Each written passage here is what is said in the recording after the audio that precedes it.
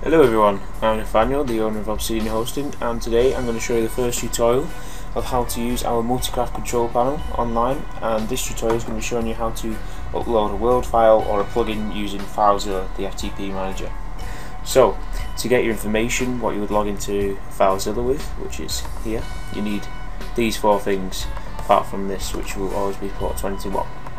So, you go to Files, and then it will display all of your information about your server, FTP info.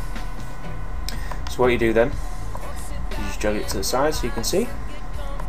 Type in your host name, which for this server that we're on at the minute is 108.170.47.2. Then you put your port, port over here.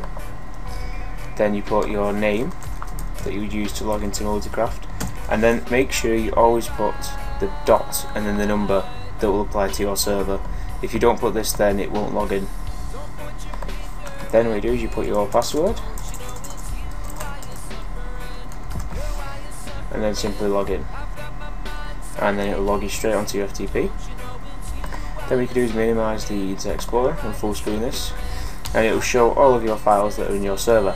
So if you wanted to upload a Word file, you would simply click and drag the whole folder from your desktop straight into here. Doesn't matter where you put it, just make sure you don't hover it over any of the folders, otherwise it'll upload them in there.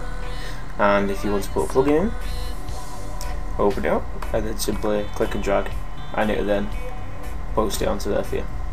As you can see, Drug Me Up is on there. This has been a really short tutorial, guys. Thanks for watching, and I'll be putting some more up for you soon. See you now.